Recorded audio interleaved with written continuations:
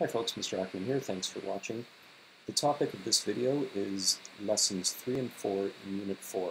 We're going to be dealing with gravitational potential energy near the Earth's surface, the changes that occur in that energy when we raise or lower an object, and also kinetic energy, which you're familiar with, and the law of conservation of energy. So the good news here is that this is actually really just a review of grade 11 ideas. So I'm going to go through this fairly quickly. In G-Class, you're going to find both lessons and the associated YouTube videos, the instructional videos, and you can complete those pretty much together because they do go together, and you learn them together when you took grade 11. And if you jump into the unit schedule, you'll see some suggested practice problems that we would normally do in class, as well as the ones you should try after. And make sure, of course, you're checking your solutions against the solution manual. Let's jump quickly into the lecture notes for Lesson 3, Gravitational Potential Energy. So here we're talking about gravitational potential energy when an object moves up or down in a constant gravitational field. Now if you think back to G equals big G, mass of Earth over the radius of Earth squared, that's what gives you 9.8. As long as we don't raise something so high that the value of little g changes, we have what's called a constant gravitational field. And in that case, the work we do is given by the formula mg delta h, and all of that is explained in the instructional video. You might be wondering what happens if we raise something so high that little g actually changes. For example, if we launch a rocket ship and the payload of the rocket ship is going so high that little g becomes less and less. We're going to talk about that in Chapter 6. So don't worry about it for now. Right now we're staying near the Earth's surface. Anyway, the derivation of the formula is shown in the first slide of that lecture note. And then there's a few graphics here which go over what you'll remember as the reference point. So let's just talk about this briefly. If I am, let's think back to Thornley. If I'm on the first floor of Thornley and I raise a 1 kilogram object by 1 meter, I do a certain amount of work, which is given by mg delta h. Now let's say I do the same lifting on the second floor. How much work do I do? Is it the same or different? Well, strictly speaking, it's not the same. We're a little bit higher up, farther from the Earth's center, and therefore we could say that the value of little g is a tiny bit less, so I do a little bit less work. But for all practical purposes, I'm doing the same amount of work because little g doesn't change much between the first floor and the second floor of Thornley. So what we do when we're staying near the Earth's surface is we set a reference point where Eg, the gravitational potential energy, will be 0, and we measure positive changes in Eg going above that and negative changes when we go below. And in terms of going below, you could imagine dropping something down into a hole as an example. We're going to lose gravitational potential energy. There'll be a negative delta Eg. And if you're wondering where does that energy go because of the law of conservation of energy, the answer in the case of dropping something is it would show up in the kinetic energy that the object would gain as it fell. There'd also be air resistance, so there would be thermal energy produced, but we'll get into all that stuff later. Anyway, remember you want to set a level of Eg 0, a height of 0, a reference point at some point in your problem, and keep it constant as you solve the problem. A practice problem for you to work on in the lecture notes is number 4 on page 191, and you can check your solutions when you get that one done. And that's really about it. It's a very straightforward lesson. It's going to look a lot like grade 11, so hopefully it's not going to present too much of a problem to you. What I'd like to do right now is jump into lesson 4, where things get a little bit more interesting. We start off with the classic problem of a pendulum swinging, and we're asking in question 7 on 197, if the pendulum is starting off at this point here, you've seen it raised off to the side, then how fast is it going to be going when it reaches its maximum speed? And the idea here, of course, is that the object moves down along its path, it loses Eg, it gains Ek. We are neglecting air resistance, so it's a simple Eg to Ek conversion. The law of conservation of energy tells us that energy can't be created or destroyed, it can only change form. So if we know the total amount at one point in the problem, then we can take that amount and keep it constant throughout the problem and use it to solve for the various different kinds of energy as we move. If you want to take a look in YouTube, there's a great demonstration of a physics professor, I forget what university, but he takes a bob with a fairly heavy mass, he's in the lecture hall, and he leans up against the wall, he pulls it back, and he lets go, and it swings all the way to the other side of the lecture hall and comes back. Sure enough, it comes just in front of his face and stops, showing that the energy is conserved. I believe his last name is Lewin, L-E-W-Y-N, something like that. And if you type in pendulum law of conservation of energy, I'm sure it'll come up. It's a lot of fun. The students in the class really seem to enjoy it, and I'm sure you will too. Let's move on to the next practice problem. Here we've got someone pushing an object against the floor, and this time there is friction. So this time you're going to see thermal energy come in to the problem. And I'm not going to go into this too much here, because I believe I cover this problem or something similar in the instructional video. But the idea here is that the friction force acts through a distance, and it acts in a direction relative to the motion. So if I'm pushing an object forward, and this is my delta D, but there's a friction force acting backward, and this is the FF, then the angle between these two vectors, theta, is 180 degrees. And of course, the cos of theta, when you have 180 degrees, is going to be -1. So when I do FF cos theta delta D, that's going to be the work. What work is it? It's the work done by friction. And we often call this E thermal. So it's kind of like if you rub your hands together and they start to get warm, you're experiencing this same kind of creation of energy. Of course, it's coming from somewhere else. Where is it coming from?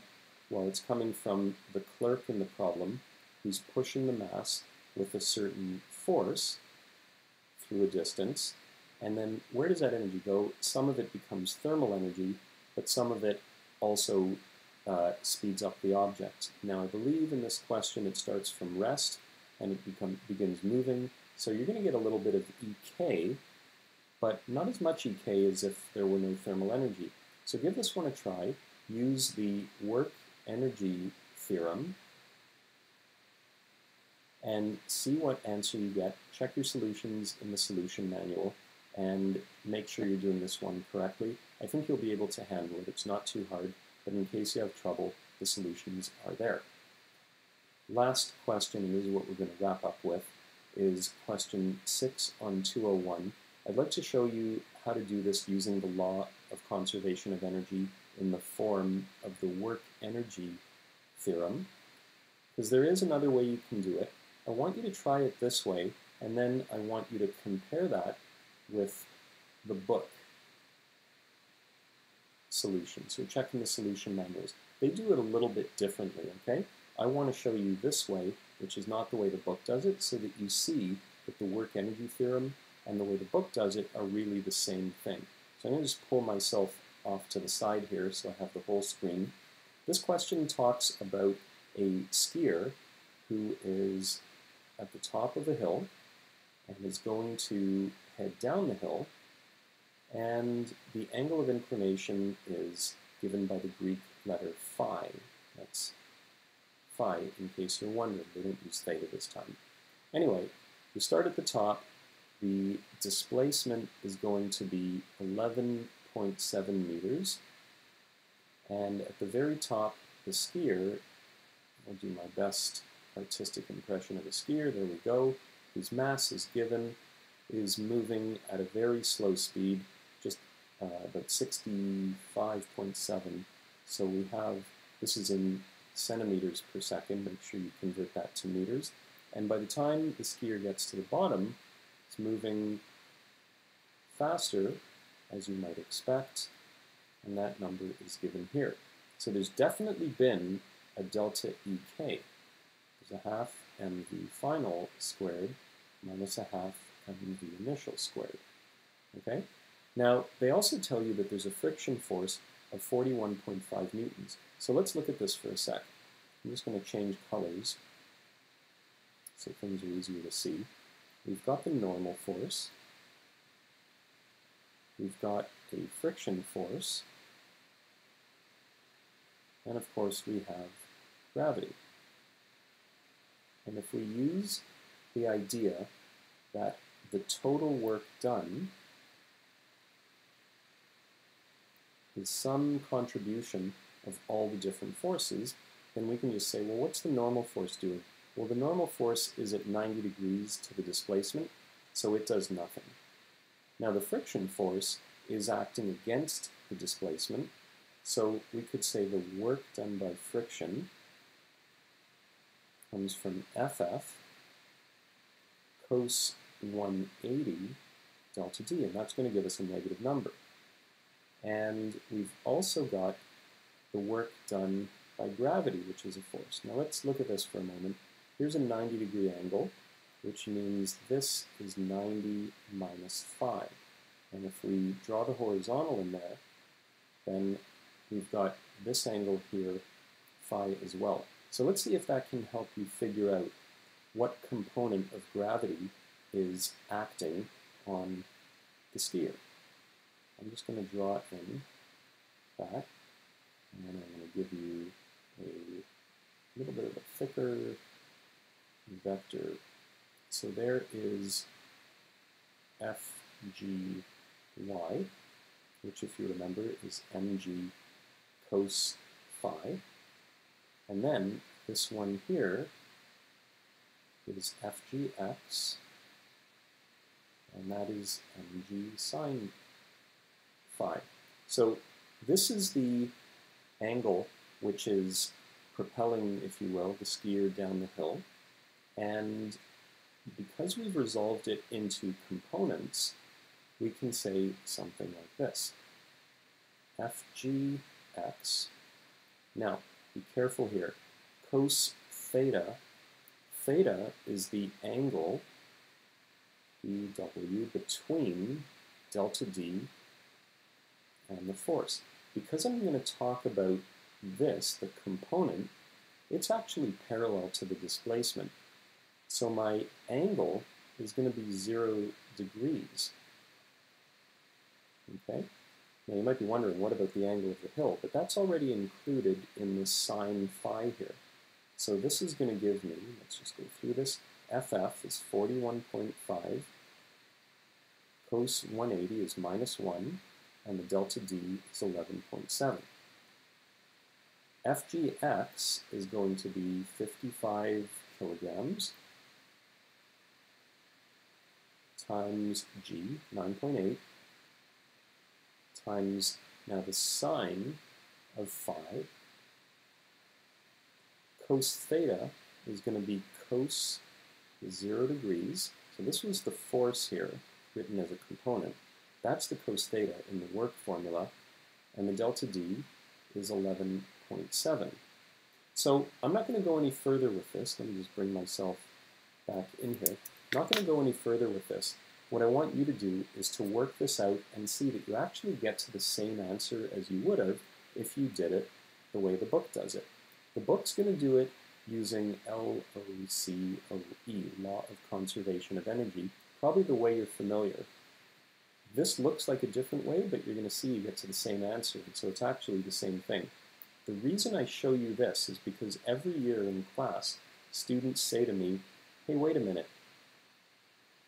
The friction force is acting at 180 degrees to the displacement, but when I look in the textbook, they don't have that. Why is that, Mr. Ackerman? And then I have to explain to them, well, it's because of this. Your textbook kind of takes a shortcut without saying anything, and if you want to do this question the way the unit has been teaching you to solve these problems, then you need to see this solution. Anyway, that's all for now. I hope it works out for you. If you have problems, message me and I'll do my best to get back to you. Hope to see you guys soon. Hope you're doing well. Stay safe. Bye for now.